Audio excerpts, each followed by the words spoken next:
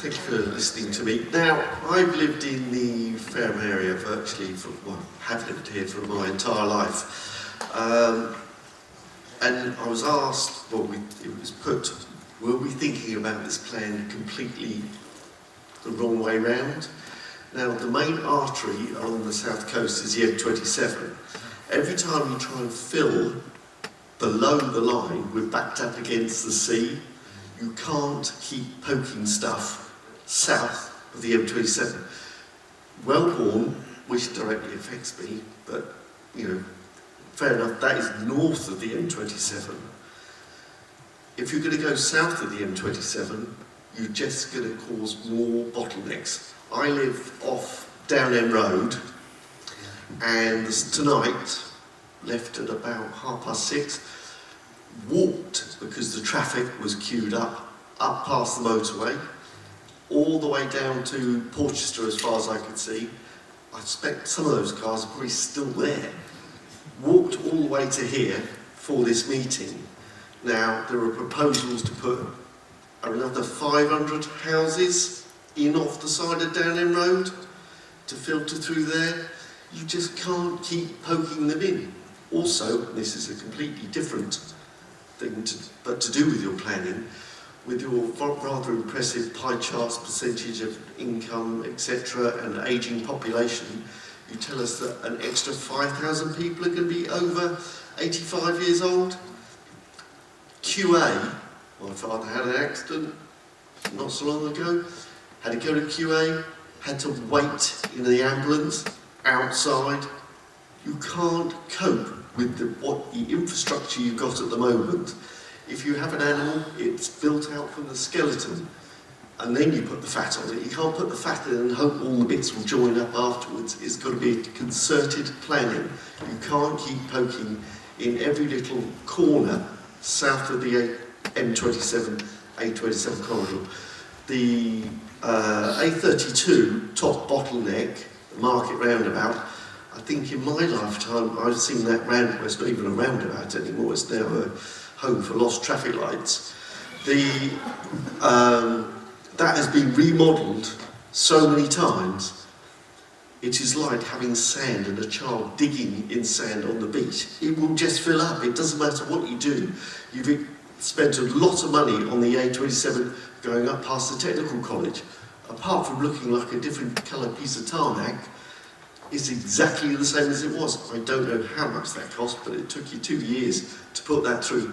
You can't keep developing south of the M27. You've got to go north. Well, the borough has to accommodate its housing need, is point one, and the borough happens to be 18,500 acres.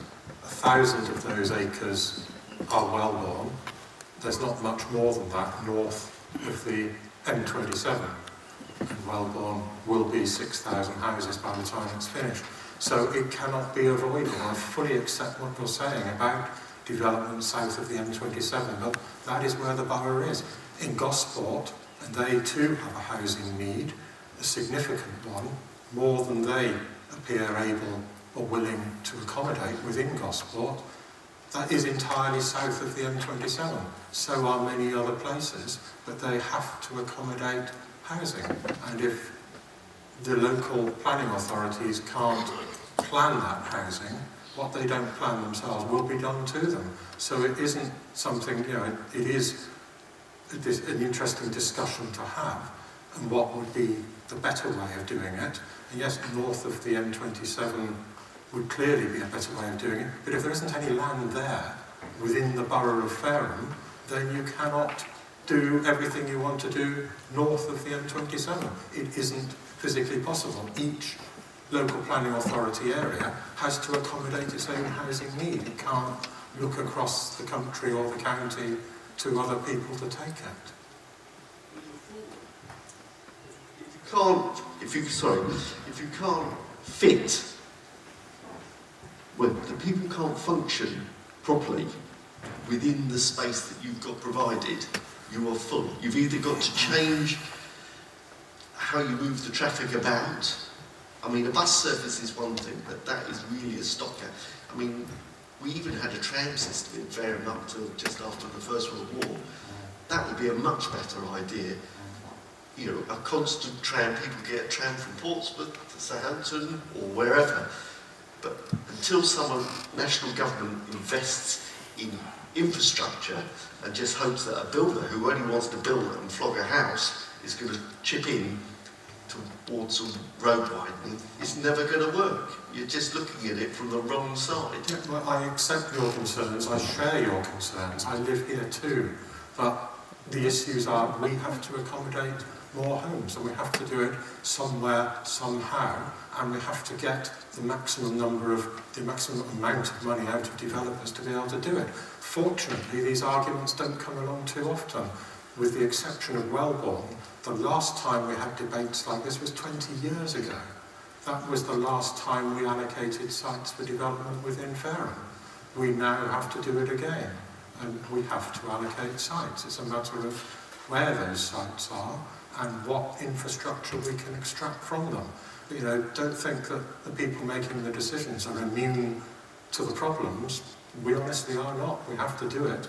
And if somebody through this consultation exercise comes up with some amazing solution to it that isn't the naive sort of comment, we're full, because that isn't something that's going to wash with a planning inspector, then we need to make the best of it that we possibly can. But fortunately, these decisions don't come along every week. As I say, it's 2 decades since we last had to allocate greenfield sites around Fareham, with the exception of Wellbourne.